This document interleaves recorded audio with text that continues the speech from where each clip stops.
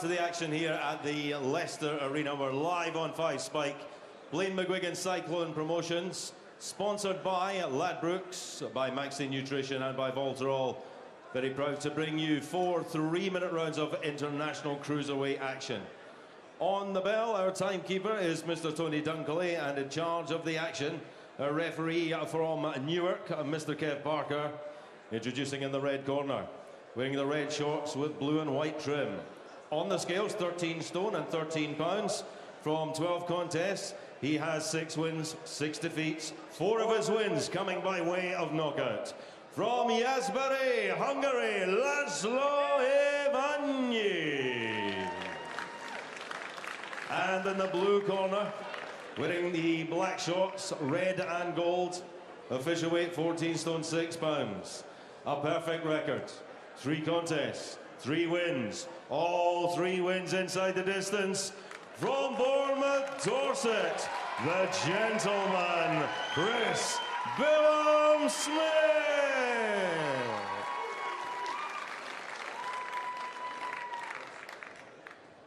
Both know the rules. I expect a clean contest. Remember to obey my commands at all times and break clean. We've all protect yourselves at all times. Touch gloves. Thank you. So a 4th professional outing for Chris Billam Smith, who was impressive but certainly flawed against Jan Hrazdira 3 weeks ago in Edinburgh. See if we can see a more picture-perfect performance from him. Can just be guilty a little bit of admiring his work, and occasionally walked onto shots from Hrazdira, who didn't have the power to trouble him. And I'm not sure Laszlo Ivanyi will either. Today's opponent from Hungary, the big Ferencváros fan. He's got a Ferencváros tattoo on his right calf, and he's going to have to bite down on his gum shield and take a bit to give a bit here. Smith's tall, rangy, isn't he? And he uses that quite well. He's got to keep using that jab. Last time out, he kept on, he's breaking away from his opponents. His hands were a little bit low, so he got caught here and there, but straight away I can see that right hand's a little bit higher, just blocking the left hook you see there. But I do like the look of Chris Billam Smith. He uses that jab very well. Like I say, tall, rangy. He's just got to block a few shots when he's moving away from his opponent, but that's better work, and that's a nice left hook there also. Yeah, looks a bit more measured, doesn't he, so far tonight? Taking a breath before he throws a shot and just thinking about his work, and lands another left hook there. Good opening from certainly the bigger man, the taller man, the man with the bigger reach, who is still a work in progress, having only made his debut in September.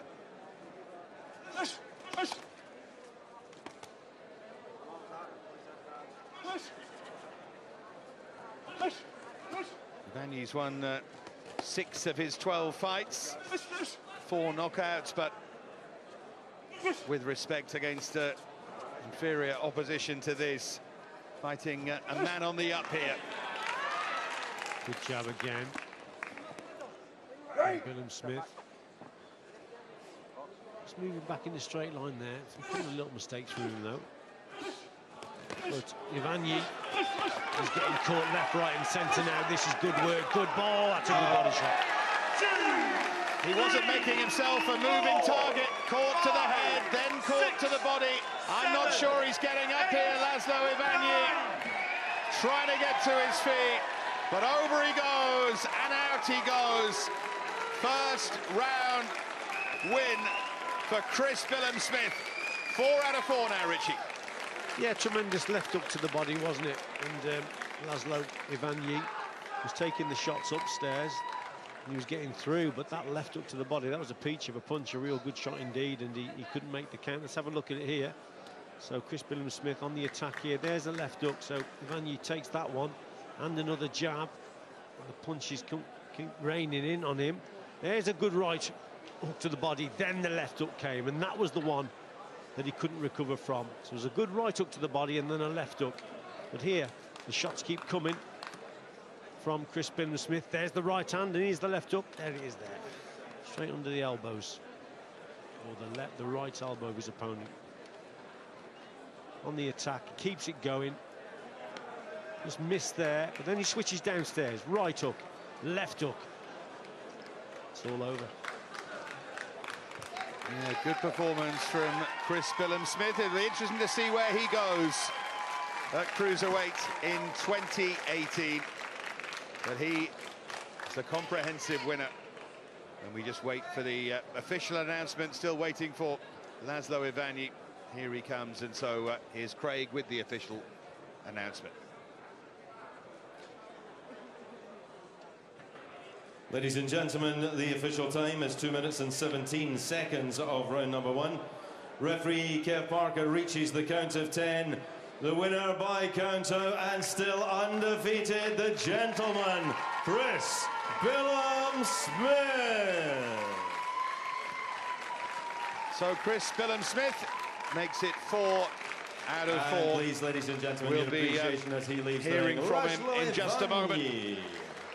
Sparred with Hay in the McGuigan's gym when David Hay was still with Shane McGuigan. Clearly plenty of talent.